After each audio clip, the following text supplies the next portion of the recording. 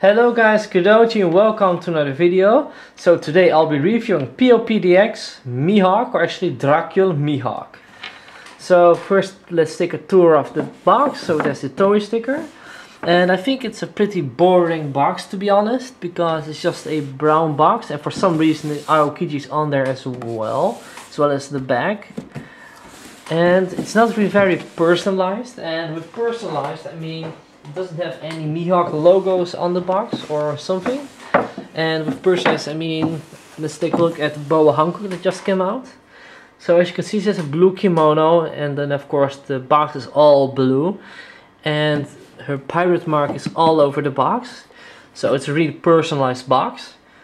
So, and Mihawk doesn't have that. Let's put this back here.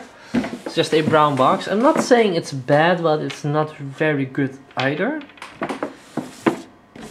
So yeah, of course Mihawk, great figure. So that is the box of Mihawk. Let's put it here. Now let's take a look at the figure itself. So, let's put it here. This is Mihawk, and I think it looks really cool.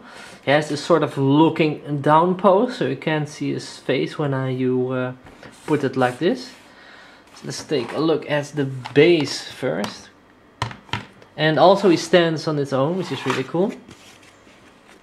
It says 7 worlds of the sea, but it actually has to be 7 warlords of the sea. Don't know why they said 7 worlds.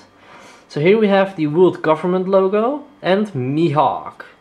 So very nice base, a sort of black, purple, shiny color. So let's put Mihawk on the base again, and as with most of the P.O.Ps, you just have holes in the foot to put the pegs onto the base.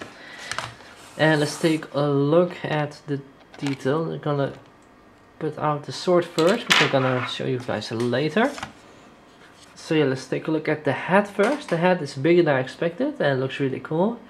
And instead of just a white feather, they got with a transparent feather. And then we have the face of Mihawk, which is a very serious face. And it truly fits him, because he's a very serious man. And I've only seen him laugh 1 or twice in the whole anime One Piece series. So very job well done. And then we have its crucifix knife over here, which I'm going to show you later on as well. So we have his rock hard abs over there, which looks nice. The belt buckle is very cool too. Then we have his pants with nice shading effects. And I very adore his boots, they look very cool. Let's take a look at the back of Mihawk. So you have the whole cape here, it's really cool. And then we have the holder for its sword. And the sword is called the Kokuto Yoru, or actually the Black Blade. And it's the most powerful sword in the whole One Piece world.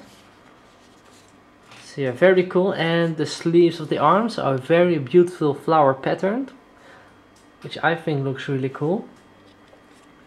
And now let's take a look at its knife. So you just have to pop the head off, and the head is on a square peg instead of a ball joint.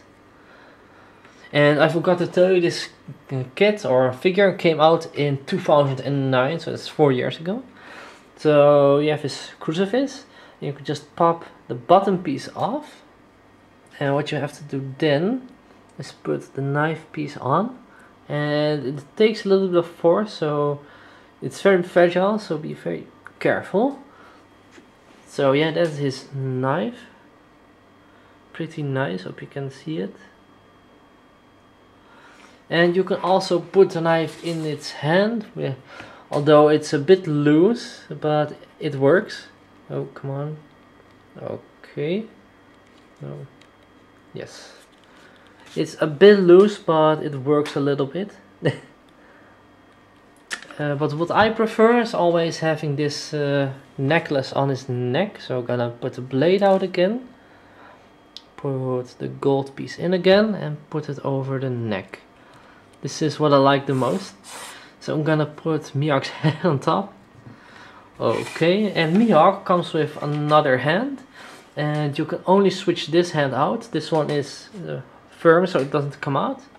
So just pull this one out. And then you have a sort of gripping hand. just like to grip a sword, and you can just put it like this in here if you want to. And I'm gonna pull it out because I'm gonna show you how to equip the sword. You just have to have this open equipping hand, which you just put on the figure like this. And of course, the one baddest ass thing about this figure is of course the enormous sword, or the Coctuyor black blade. So it has a sort of sapphire or sapphire sphere, or maybe is sapphire or lapis, I don't know. It has some of those blue and green spheres all over the blade. So the handle of the blade is a sort of linen wrapped effect, which I think is very well done. And then the gold piece extends to half length of the black blade. And instead of just a black blade, they got a black blade with sparkles inside them. I hope you can see it. I think it's a bit hard to see on camera, but it sparkles a bit, which is really cool. And of course, you can equip the black blade onto Mihawk's back, which is really cool. And a very badass thing as well is that you can equip it. So what you have to do is, I'll show you in close. So you have this hand, and you just put the handle in it and then press. And what happens then, oh come on, what happens then is the hand will grip the sword, and then you can just put it back in, like this.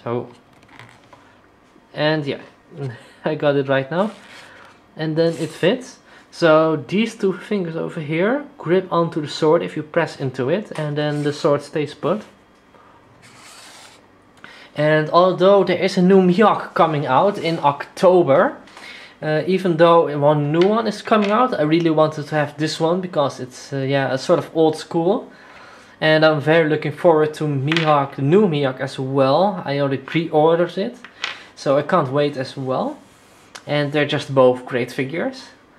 So really cool, and you can just, of course, if you want the sword a bit like this, you can just grip it like that, so just how you want it. And yeah, so this was my review of P.O.P Dracula Mihawk. I hope you liked it, and I will see you guys next time in another One Piece review. Bye guys!